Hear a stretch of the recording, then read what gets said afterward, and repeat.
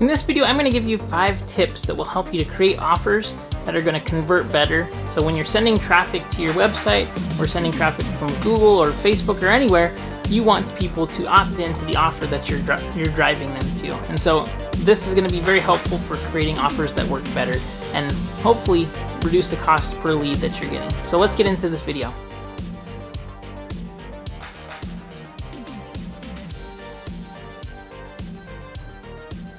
Hey there everybody, my name is Brandon Brashears. I make daily marketing videos here, so if you're looking to grow your business with digital marketing, I talk about everything from pay-per-click ads to email marketing to conversion rate optimization to SEO to basically anything related to digital marketing. So if you're looking to grow your brand with your business or brand with digital marketing, be sure to subscribe here. All right, let's get into this video. So when you have traffic that you're sending to a web page, you should have an end offer in mind. If you don't have an offer in mind, then you're probably wasting a bunch of money.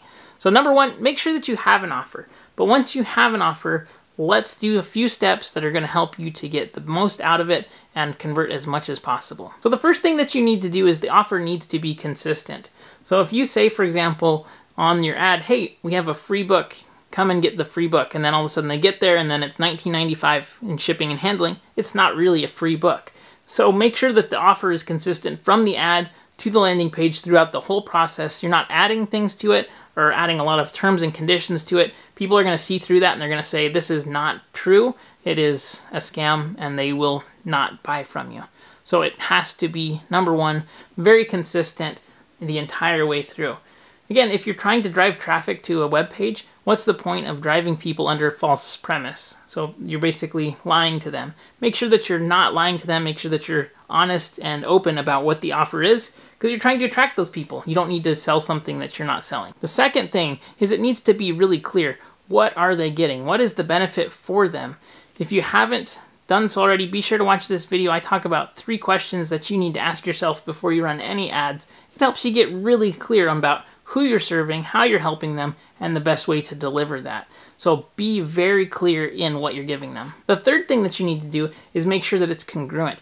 It has to be congruent to your brand. It needs to make sense why you're offering this. It has to be relevant to your core offers and really be congruent with your brand. So if you have, for example, a luxury hotel, if you're offering a free timeshare stay, it's not going to be a congruent brand offer for your business, right? So you're going to want to make sure that every piece of the offer, every piece of the ad, every element within your website is going to match your branding, match your positioning, and the offer that you have. It's like if you've ever been somewhere and you're like, hey, this isn't adding up. This seems kind of sketchy. That's the same thing if you don't have congruent offers with your website and it doesn't look good. So make sure everything is congruent and well branded. Number 4, does it make sense? It has to make sense in order to deliver value to people. I can't tell you how many times I say, okay, what are the best offers that you want to be driving people to for your business, to small business owners? And they'll say, well, I have this package and this package and this package, and I can do this and I have this, and can we pull up the website? I have everything listed out there. That is not very simple and easy to understand. It needs to be very simple. The more simple, the better. We need to be able to convey what the value is really, really quickly.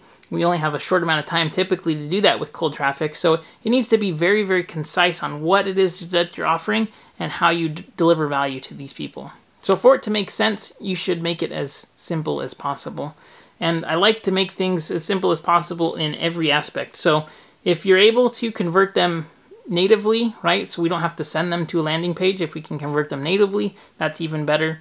And so simplicity inside of every aspect of the digital marketing helps you to increase conversion and attract a lot more customers and clients at a better price. So make sure that it is as simple as possible. And the last tip is to make sure that it's described well.